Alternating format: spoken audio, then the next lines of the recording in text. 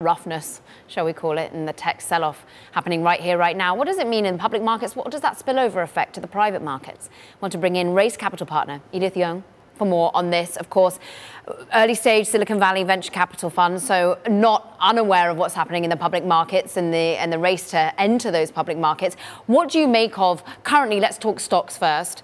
How much are we seeing this ripple effect affecting valuations in the private markets and people's desire to build right here, right now? Yeah, I think as Caroline, as an investor that really focused on early stage infrastructure software, the market is brutal, and it certainly will impact a lot of the valuation in the private market. But having said that, I think that particular in the world of Web3 and Web2 infrastructure software, just there's still so much more to be built.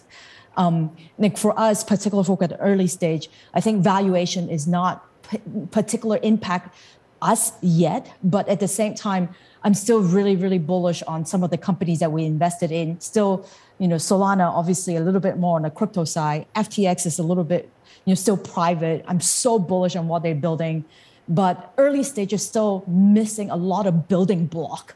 So I'm excited about Bundler, which is sort of storage for Web3, Notify, which is like communication of Web3. There's still so much more to be built, but we need to just hang tight and not get too scared with what's going on. Okay, let's talk about the crypto market, because you mentioned two companies very exposed, basing themselves on Web3 and the future thereof.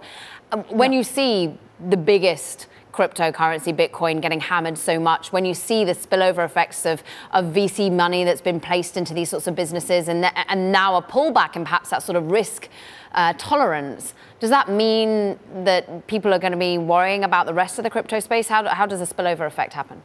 Well, I think crypto and the Web3 space is not purely just about Bitcoin prices or token prices. It's really about the technology side of things. In my head, in many cases, Solana is basically building the AWS and the Web3 infrastructure. And not let alone that there's still backup, recovery, communication, storage. It's still not there yet. I think if we look at crypto market, if you purely just look at exchanges, obviously it's a little bit crazy. But 3 years ago, or even 5 years ago when I first got into it, Bitcoin prices were $3,000. And today it's still 10x. And 4 years ago, combined market cap about 400 billion, but today it's still over, I think, 1.5 trillion. So in that sense, overall market is not going away, but we definitely will see some ripple effect on what's going on. But I'm so super bullish because there's so much more things and the fundamental for the technology, which is not about crazy trading. It's about founders often. And I think of course, when you mention Solana, when you mention FTX, I think of Sam Bankman-Fried. SBF have been on a podcast of Bloomberg's recently, Odd Lots, by my old colleague, Jose Weisenthal. And a healthy dose of cynicism coming from SBF when it came to, well, what's happening in terms of VC money, in terms of yield farming, in terms of, what's been built in terms of, I don't know, the Lunas of this world. Do you think this is a healthy sort of rebalancing in the market that will stop seeing just money, these sort of momentum trades that are happening within crypto?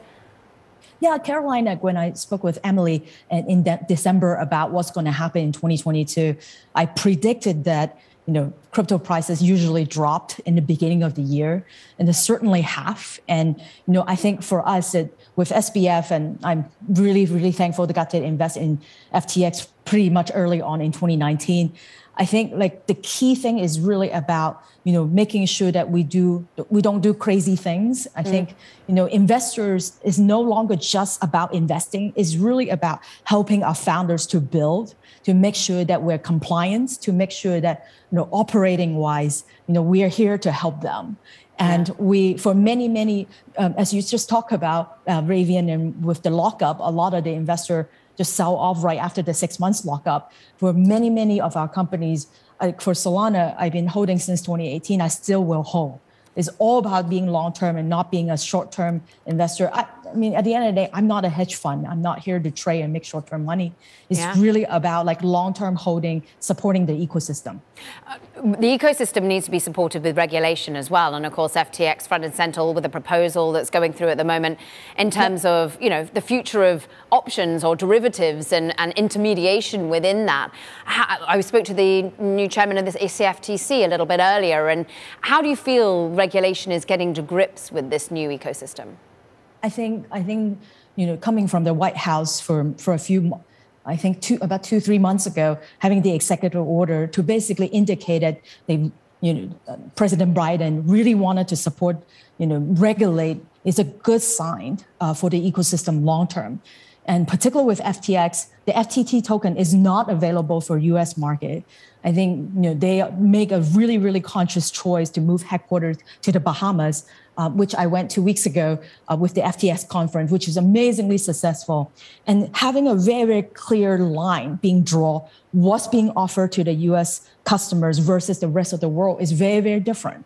In addition to FTX, Coinbase, which already gone public, is making a huge effort to make sure that we all regulate KYC, AML, compliance. This is a really, really good thing for the crypto market long term. And we at Raise Capital are here to support all these initiatives. Edith, it's always great catching up with you. Raise Capital partner, Edith Yeung.